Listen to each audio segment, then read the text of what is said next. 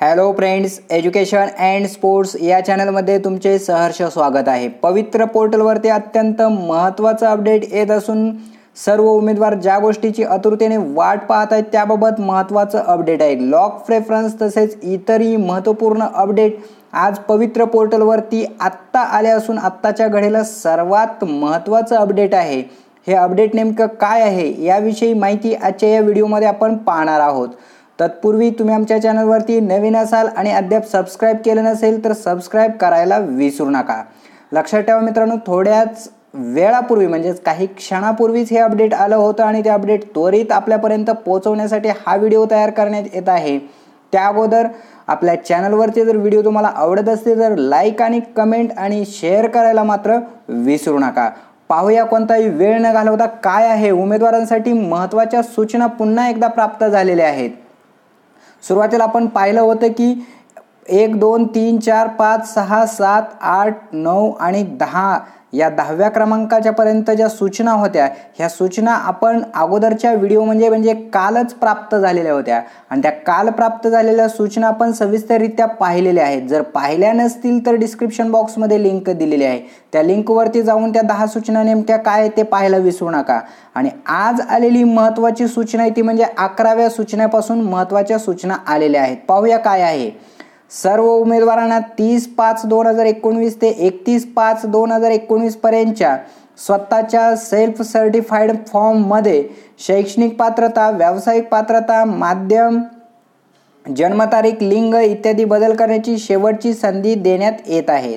ज्या उमेदवारांना खरोखरच बदल करण्याची गरज आहे अशाच उमेदवारांनी शिक्षण उपसंचालक कार्यालयातील मदत कक्षातून आपला फॉर्म अनव्हेरीफाय करून घ्यावा व आवश्यक ते बदल करून नव्याने पुन्हा बदलांसह आपला फॉर्म सेल्फ सर्टिफाय करून घ्यावा।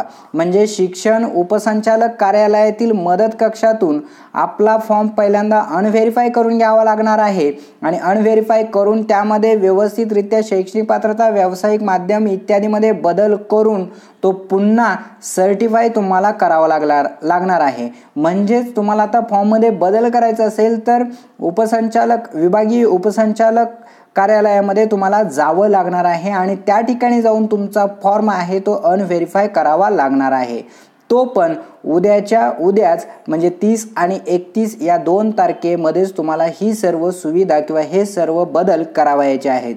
त्यानंतर पुढची सूचना आहे पहा, जे उमेदवार आपला अर्ज विभागीय शिक्षण उपसंचालक कार्यालयातून अनव्हेरीफाय करून घेतील आणि दिनांक 31/5/2019 पर्यंत सेल्फ सर्टिफाय करणार नाहीत त्यांना प्रेफरन्सेस जनरेट होणार नाहीत, त्यास ते स्वतः जबाबदार राहतील। अतिशय महत्त्वाची सूचना आहे पहा, म्हणजे जे उमेदवार अनव्हेरीफाय करून घेतील फॉर्म शिक्षण उपसंचालक कार्यालयातून, विभागीय शिक्षण उपसंचालक कार्यालयातून अनव्हेरीफाय करून घेतील त्यांनी स्वतः 31 मेच्या अगोदर हे फॉर्म सेल्फ सर्टिफाईड करणं गरजेचं आहे। आणि जर सेल्फ सर्टिफाईड केले नाहीत तर मात्र त्यांना कोणत्याही प्रकारचे प्रेफरन्स जनरेट होणार नाहीत, म्हणजे प्रेफरन्स तुम्हाला देता येणार नाही आणि या निवड प्रक्रियेतून तुम्ही बाहेर जाल। त्यामुळे जर अनव्हेरीफाय केले तर 31 तारखेच्या आत तुम्हाला सेल्फ सर्टिफाईड सुद्धा करावे लागणार आहेत। अतिशय महत्त्वाचं आहे पहा।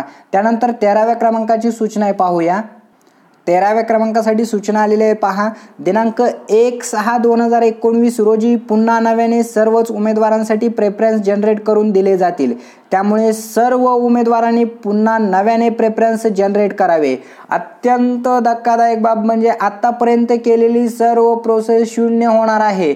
म्हणजे दिनांक 1 जून 2019 रोजी नव्याने पुन्हा सर्वच उमेदवारांना प्रेफरन्सेस जनरेट करावे लागणार आहे। त्यामुळे आतापर्यंत केलेले सर्व प्रेफरन्सचं काम असेल हे काम सर्व पुन्हा एकदा नील होणार आहे, म्हणजे त्याला काहीच अर्थ उरणार नाही। अतिशय धक्कादायक बाब म्हणावी लागेल, कारण 1 जूनला पुन्हा एकदा सर्वच उमेदवारांना प्रेफरन्सेस जनरेट करून दिले जाणार आहे। त्यामुळे सर्व उमेदवारांनी पुन्हा नव्याने प्रेफरन्स जनरेट करायचे आहेत 1 जूनला आणि लॉक प्रेफरन्सची सुविधा सुद्धा 1 जून 2019 ते 6 जून 2019 पर्यंत देण्यात येणार आहे। आत्ताच्या घडीला सर्वात मोठी आणि ब्रेकिंग न्यूज म्हणजे तुमचे आतापर्यंत जनरेट केलेले प्रेफरन्सेस असतील असाइन केलेले प्रेफरन्सेस असतील किंवा डाउनलोड केलेले प्रेफरन्सेस असतील, या सर्व प्रक्रिया आता पुन्हा तुम्हाला नव्याने जनरेट करावे लागणार आहेत आणि ही प्रक्रिया 1 जून 2019 पासून सुरू होणार आहे. आत्ताच्या घडीला सर्वात मोठी आणि ब्रेकिंग न्यूज म्हणावी लागेल शिक्षक भरतीबाबत.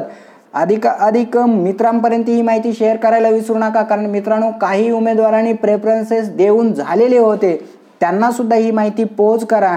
त्याचबरोबर ज्यांना सेल्फ सर्टिफाईड किंवा इतर चेंजेस करायचे आहेत त्यांनी सुद्धा लक्षात घ्या की तुमच्यासाठी ही सुविधा 30 आणि 31 साठी उपलब्ध करून दिलेली आहे आणि या उमेदवारांच्या सुविधेमुळेच पुन्हा एकदा प्रेफरन्सेस क्रिएट सर्व उमेदवारांना करावे लागणार आहेत. अत्यंत चिंतादायक बातमी म्हणावी लागेल, कारण बऱ्याच वेळा उमेदवारांनी सायबर कॅफेवरती जावं लागतं, त्या ठिकाणी बरीचशी फी आकारली जाते. ती फी असेल किंवा इतर सर्व प्रक्रिया, त्याचबरोबर दिवसभर लॉग इन करून उमेदवारांनी प्रेफरन्सेस असाइन केलेले होते. मात्र आता पुन्हा 1 जून पासून ही तुम्हाला प्रक्रिया 6 जून पर्यंत करावी लागणार आहे. आताच्या घडीला सर्वात मोठी बातमी आहे. याचबरोबर तुम्हाला काय वाटतं या प्रक्रियेबद्दल ते कमेंट बॉक्समध्ये मात्र कमेंट करायला विसरू नका. अधिक माहितीसाठी तुम्ही आमच्या चॅनलला अद्यापही सबस्क्राईब केलं नसेल तर सबस्क्राईब करायला विसरू नका. लक्षात ठेवा मित्रांनो, शिक्षक भरती विषयक सर्वच अपडेट अधिकृतरित्या लवकरात लवकर पोहोचवण्यासाठी आम्ही तत्पर असतो, त्यामुळे सबस्क्राईब करायला विसरू नका आणि या व्हिडिओला लाईक मात्र करायला विसरू नका. धन्यवाद.